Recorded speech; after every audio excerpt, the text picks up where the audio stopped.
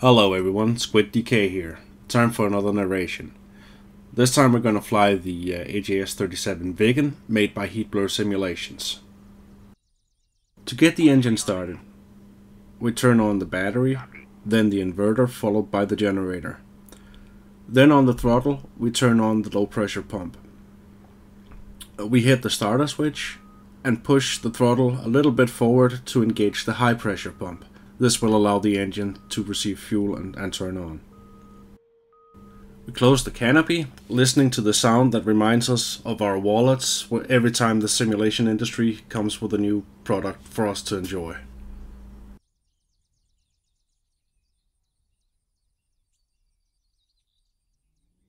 Rearming complete.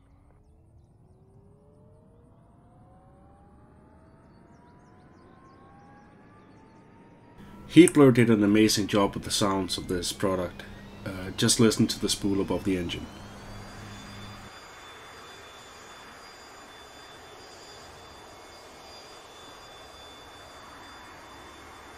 Okay, we also have our external lights turned on, so we're a bit easier to see for the friendly guys here.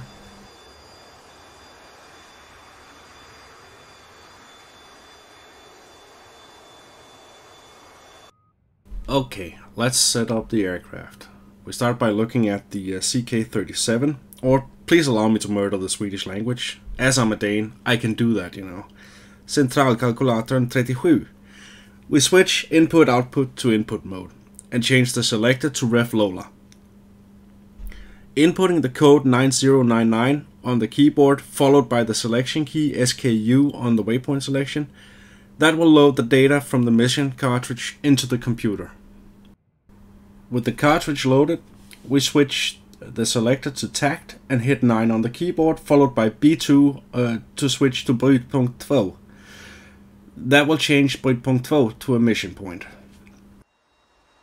Finally, we change the takeoff direction to the alternate by hitting LS SKU while in bana gräns, followed by switching the selector back to output and going to act pause. Let's enjoy the taxi out to the runway, taking in the niceness of the day.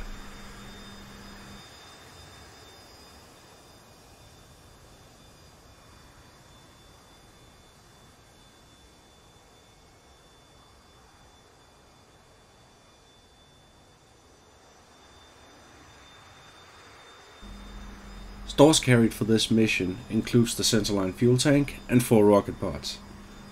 Each rocket pod carries 6 rockets of 135mm in diameter. These rockets are all fired in one salvo.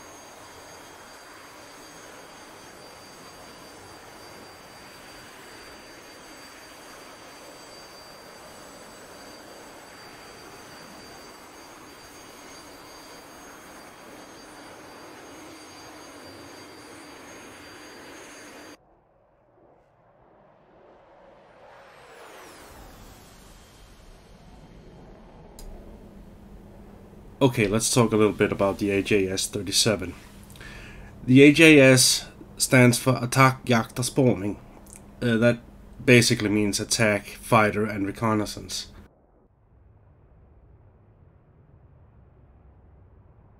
This doesn't mean that the AVgas is equally well suited for all three purposes. It is a very good attack aircraft, attacking known positions or previously reconnaissance areas. It is also very well suited for surface attack, which is basically just a fancy way of saying anti-ship strikes. Fighter is not really the forte of this version of the Viggen. You have the Viggen for that, or the JA-37. This leaves the reconnaissance part of the equation.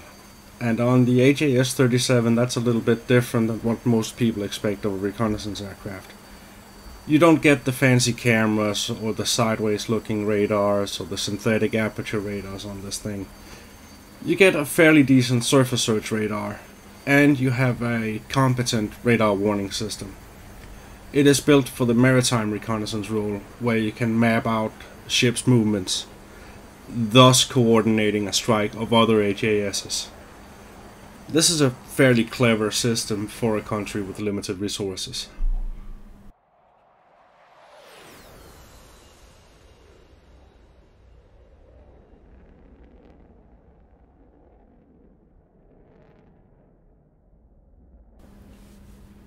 A Viggen in a strike role is optimized to conduct one hard-hitting attack. You do not linger, you don't cruise around the area looking for other targets. You deliver your entire payload in one strike and then get the hell out of Dodge. For this, a normal flight plan is done at very low altitude at high speeds. I have read reports from British Jaguar crews being very impressed by the Swedish pilots conducting their low-level flying. I have also seen images of ground crew picking out fir needles from the wing actuators on Viggens after sorties.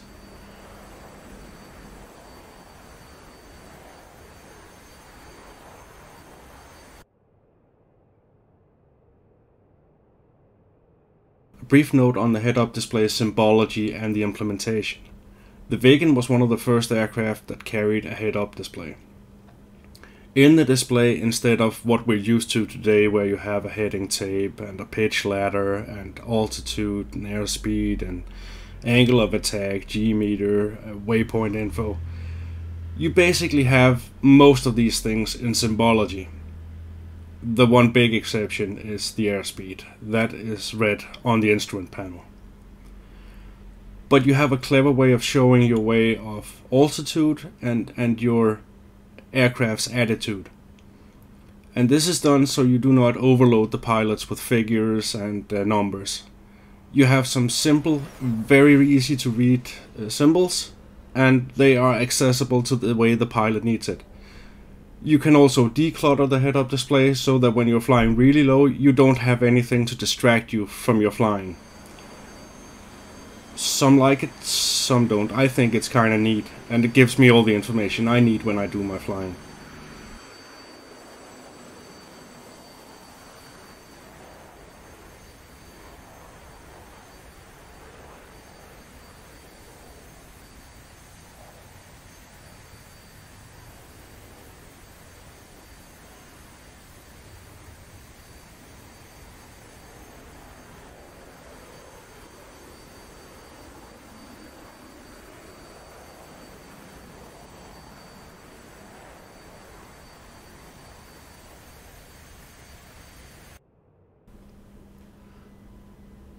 I now have something indicating on my radar warning receiver. It is a search radar, and it's probably not a real threat because I know there are two Nanushka class missile corvettes out in the sea. These are them. They don't pose a significant threat due to only carrying guns as air defense. They could be a target on a follow-on mission.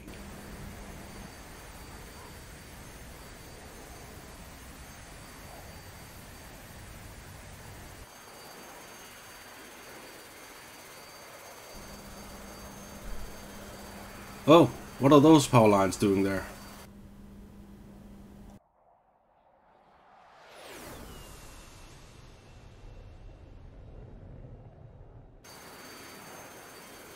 Popping up now to get a good area view. I'm looking for my target, that is an SA-9 gaskin vehicle. It's situated on this derelict airfield up ahead. That's it right there.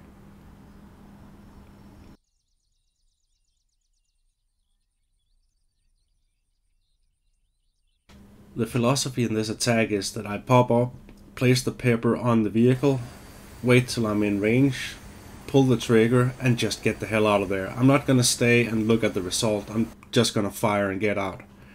That way, if I miss, I'm capable of escaping without being hit, but that didn't seem to miss. Now I'm just turning and getting out of there. And I'm going low, putting on the afterburner and just accelerating to put distance between the target area and myself. The entire mission has been flown hands-on without using the autopilot. It has a decent autopilot, but I like having hands-on on shorter missions. This has been a fun little mission, but now just sit back, enjoy the return home and the landing.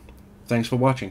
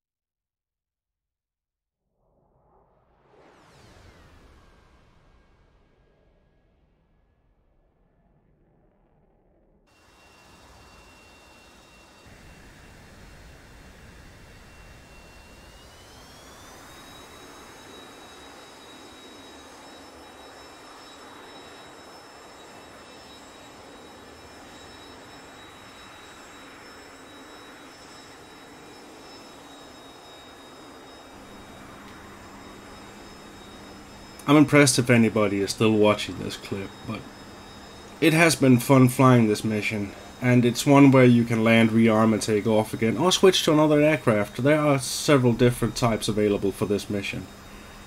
I set up this one as a training tool for my son that actually is getting into DCS. Kinda nice for a 10-year-old. On a final note regarding the AVgas-37, the module is made by Heatblur Simulations, and it is very, very well made. They have a sense of detail, except for a few things on the skin.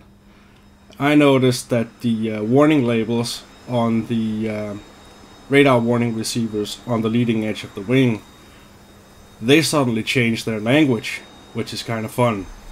So aktas became sakta, and I don't really want to leave my wing behind. I usually tend to drag it along with me.